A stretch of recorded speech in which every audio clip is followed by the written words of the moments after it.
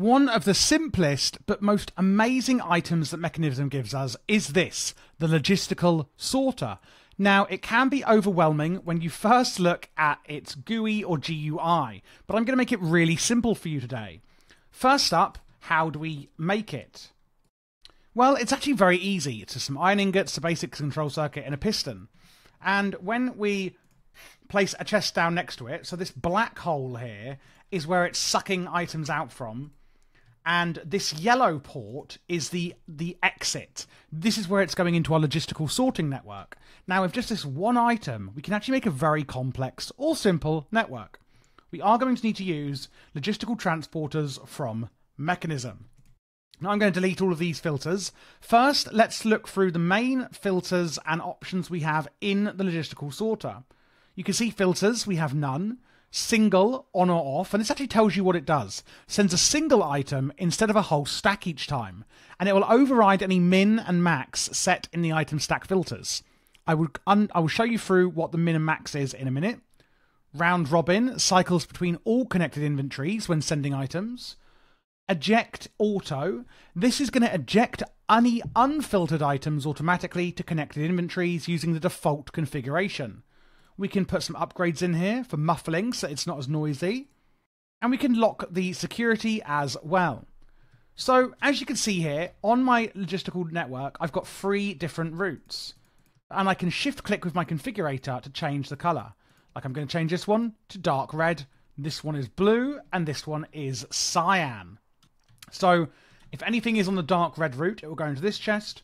Blue will go into here and cyan will go over into that one. We have also put the default down here as dark red, meaning that is the default way to go. So if I put on a new filter, let's actually see it in action. I'm going to say, right, how do I want to filter it? Item stack, mod ID, maybe it's Mekanism. Anything from Mekanism will then go down, if I put it to here, the dark red route. And you can change the color as you can see on the left here. On the right, we have some options. Allow default. What that is basically saying is if it hasn't got anywhere else to go, then can it go into the default route? And I can say, yeah, sure, it can go into the default route. The default being dark red anyway.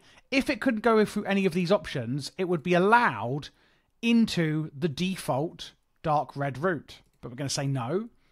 Do we want to use size mode? If so, we can say only withdraw a minimum of 10 and a maximum of 12. Turning the size mode off ignores that. And that is what it means with single here, where it says it does override the min and max set in item stack filters.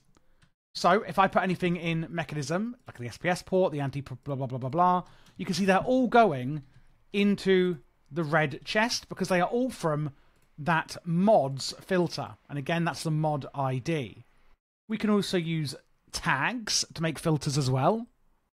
For example, I can put Minecraft seeds. Okay, maybe I can't then. But we can do forge ores. That should work. Yes, all okay. Okay, it doesn't like Minecraft seeds. I thought it would. But we could do, for example, forge ores. And you can see it'll cycle through all the different ores we have in this mod pack. And it will put any of them through whatever color route I tell it. Let's put a new filter on. Let's say it's an item stack. And I'm going to say I want dirt to go down the blue route. And I only want to do a minimum of 10 and a maximum of 10 with size mode on. You can also see there is a fuzzy mode here. That means it will ignore any durability of any tools, weapons, or armor. So on means it will ignore the durability. If I then press save and I put in a stack of this, you can see it's taking 10 at a time of dirt and it's going immediately down the blue route. Now let's say I put it onto light blue instead and turn allow default on. As you can see here, there is no light blue color option. But if I put my dirt in here, it doesn't go anywhere. And that is because I have put light blue only. If I then took this off and saved it, and then I turn auto eject on, you can see it is actually going to go straight into the dark red route because it has nowhere else to go and default allowed is on. Another thing we can do, let's say I've got loads of filters set up here, but I'm like, oh, do you know what? Actually, for the moment, I don't want to use a specific filter. I could just turn that one off. Meaning if I now put dirt in fact, it'll actually still go down the default because I'm allowing it to go to default, even though the filter is off. And remember, any items will go into default if they can. If I actually say, let's turn off default, but we put it to blue again. So it does have somewhere to go, but I have the filter turned off. You can see it's not going anywhere.